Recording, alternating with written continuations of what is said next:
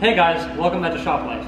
In this video we're going to be removing the valve cover, spark plugs, ignition coils, the Vanos, and other sensors off of this M54 that we're disassembling. So this engine, like I said in previous videos, came out of a 2001 BMW 330 convertible. The reason we're taking it apart, it had overheated and pretty much has no compression in most of the cylinders. So we're just going to go and take it apart and see how bad the damage was, if it's repairable, and that way I can show you guys how most of the stuff works. So as you can see, I've already removed 2 of the ignition coils and spark plugs. We're going to go and remove the other 4. So first what you're going to want to do is unhook all the ignition coils, and depending on what year engine you have, you might have a different style ignition coil. If you have a triangular one, you just lift the little tab up and then you pull out, and that should release the connector.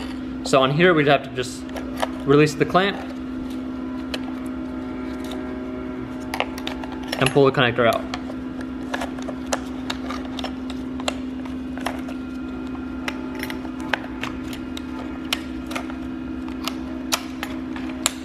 Now what we're going to do, we're going to go and remove this whole harness.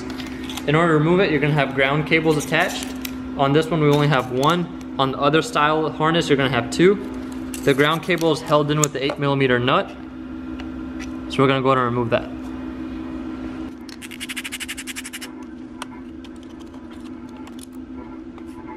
Now to release the rest of the harness, you're going to see it's held in with a few clips, or more like tabs. So just pry on the tab a little bit, and you should be able to release it. You want to be very careful, because if you break this tab, it's actually right on the valve cover. So you really can't replace that tab without replacing the entire valve cover.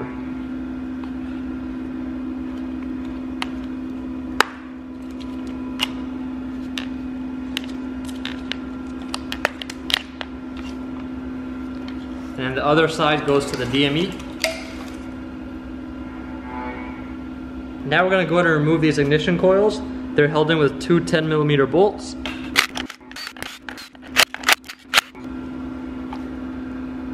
Now you can just pull them out.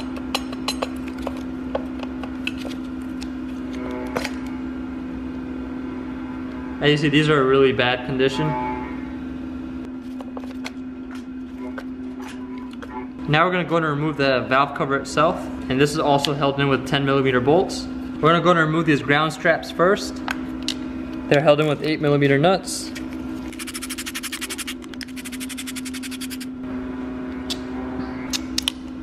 Now the rest of the bolts are 10mm. We're going to go and take them all off.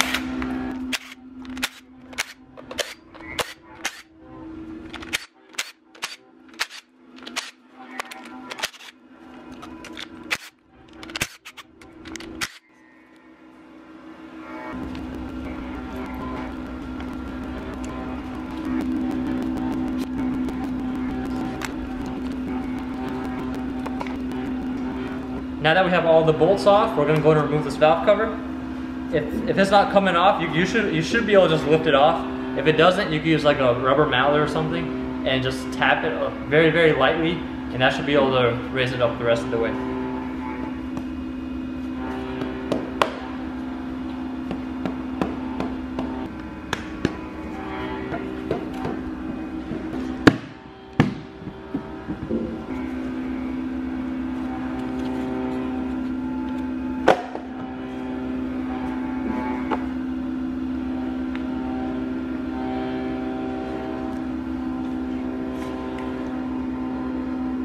So this is the actual valve cover gasket that is prone to leak on the E46s or any M54 engine for that matter. And these are little spark plug grommets as well.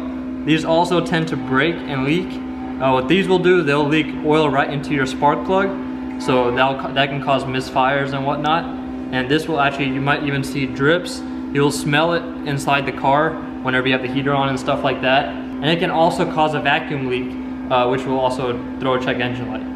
So you want to always replace your valve cover gasket whenever it's leaking. And I have a video on how to do this. I'll link it down below, that way you guys can go ahead and reference it if you need to.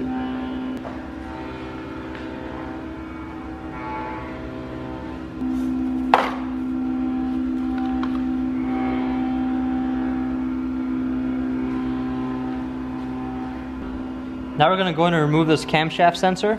It's held in with a 5mm hex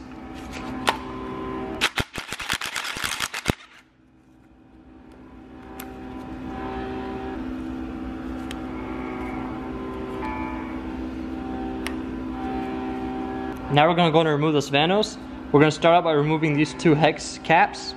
So these hex caps are 8 millimeters.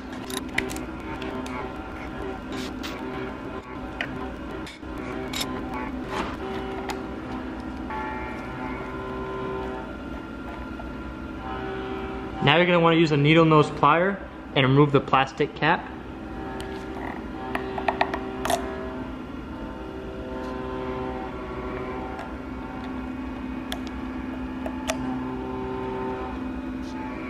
Now we're going to remove the two T30 bolts inside of this where the cap was on both sides.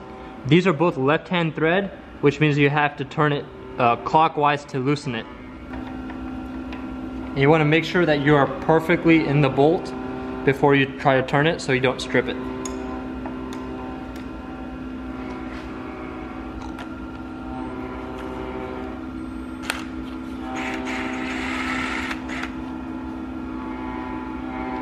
It helps to have a magnet. That way you can just, once you have the bolt, you can just magnet it out.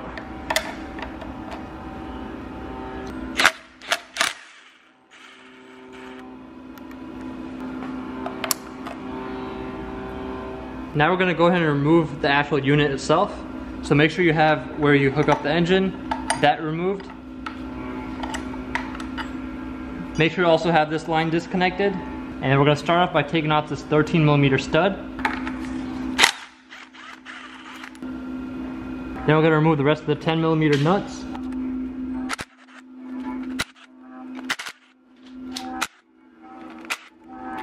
Now we're going to go ahead and bag this.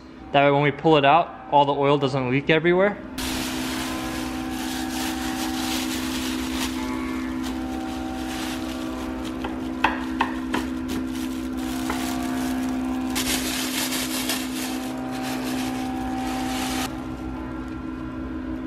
And that is how you remove the Vanos. I'll make a separate video on how to actually take off all the seals and replace them. That'll be in a separate video. But that's pretty much how you remove all that. Now we're going to go ahead and remove this camshaft sensor as well. These coolant lines and this crankshaft sensor on the bottom. We'll go ahead and pull all those off, and the dipstick as well. The dipstick actually just lifts off once you unplug or unbolt it from right here, which is a 13 millimeter bolt.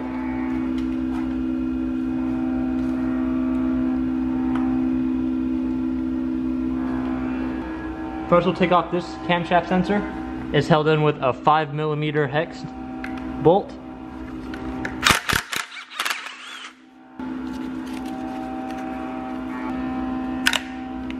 Now we're going to go and remove this coolant line. This one's held in with a 10 millimeter nut up here.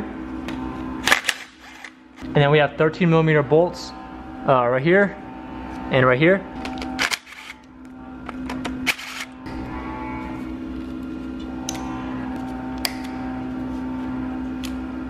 There's one more 13 millimeter bolt for this line on the bottom.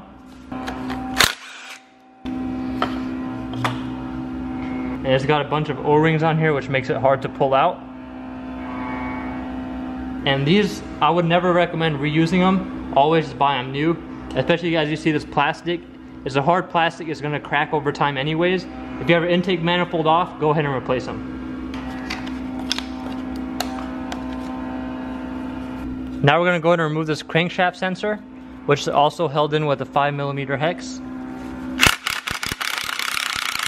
And if you're taking all these sensors off, go ahead and replace them. Also try to buy new hardware whenever you are going to replace them. That way, if one of the bolts strips or something like that, you don't really have to worry about it when you're already doing the job. Now we're going to go ahead and remove both of these sensors. There's only one connector for it, but there's two sensors. They're held in with 13 millimeter bolts. Now we're going to go ahead and remove this temperature sensor. At least that's what I think it's called. It's the coolant temperature sensor. It's a 22 millimeter, I guess you would call it a nut, but you're going to have to use like an open-ended wrench to get it. We're going to go ahead and remove this bracket, which is held in with a 13 millimeter bolt. Now all we have left on this side is this engine mount arm, which is held in with 4 13 millimeter bolts. Let's go ahead and pull those off. We're going to go ahead and remove this passenger side engine mount arm as well. This is what you would have to remove this if you're doing like header work or anything like that with the engine still in the car. And it's only held in with 4 13mm bolts, just like the driver's side. Only thing you have to remember is which bolts it goes with. So there's this engine was used in numerous BMW models, so they have different configurations where you can move around the arm or use a different type of arm depending on what car you're putting it in. So on here, we're just gonna go and remove these 4, and this is for E46, just in case if you guys need it as a reference. So as you can see, this little oil runoff that's happening on this side of the block, that's where the head gasket's actually blown and it's allowing stuff to leak out from there.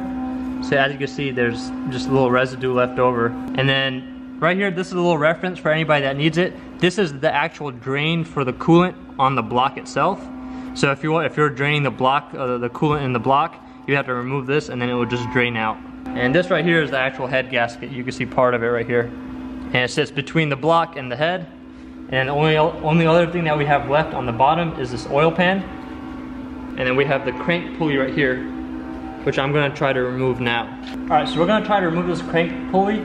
It's actually a 22mm nut, or a bolt, 22mm bolt.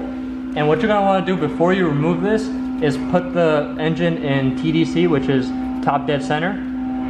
So there's a mark on the pulley itself and then a mark on the block. And you just line it up and then you can try removing it. So what we're gonna do first is we're gonna go and loosen this bolt with this impact and see if we can get it to loosen up. And this bolt is not reverse threaded, so just normal lefty-loosey. And the impact that I used is a 1/2 inch from Harbor Freight. I think it was like $60. It's an electric one, you just plug it in and then you can use it.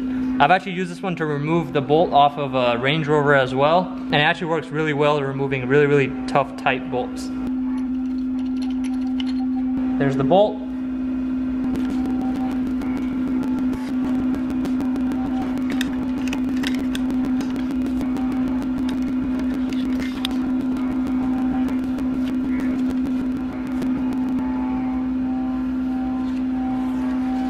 And as you see, it just slides on with this groove. There's a groove on the actual crankshaft that it lines up with, right there. So whenever you're putting it back on, just make sure you put it on with the groove, otherwise it won't go on. Now this is the last bracket that's on here. It's held with 10mm bolts. And this is actually what you route the O2 sensors and then some of the lines for here that go through this little connector as well. So let's go and remove the 2 10mm bolts.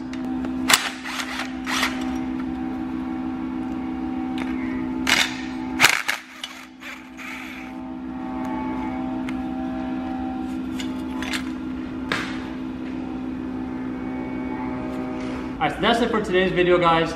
As you saw, we went ahead and removed the valve cover, the ignition coils, the harness for the ignition coils. Then we also removed the Vanos, the various sensors around the engine, brackets, and then the crank pulley. Someone was wondering how I was going to remove that crank pulley. The main reason they were wondering is when this is actually in the car, it's already very difficult to remove because it's on there so tight. And then with it being out of the car, there's not really anything giving it any like resistance for you to use like a breaker bar or something. So they make a special tool for it. It's called a crank pulley holder, and that will pretty much hold the crankshaft while you're able to go ahead and loosen that bolt. But the best way and the easiest way to do it is using an impact. If you can't use a 1/2 inch impact to get it off, they also make 3/4 inch impacts as well. And like I said, it's a 22mm bolt, so just get an impact socket before you do anything. And even if you're going to be using any large breaker bars, make sure you use an impact socket, that way you don't break your sockets. So that's it for today's video, guys. In the next video, we'll be removing the head. We'll also probably, if we have enough time in that video, we'll remove the oil pan as well. That way, well, only thing we'll have left is just the block. So let me know if you guys want me to remove the camshafts or just leave the camshafts on and remove the head. Whatever you guys decide, I have the tools to lock the cams in, and I've got all the stuff for timing and everything. Thank you guys for watching, and stay tuned for the next video.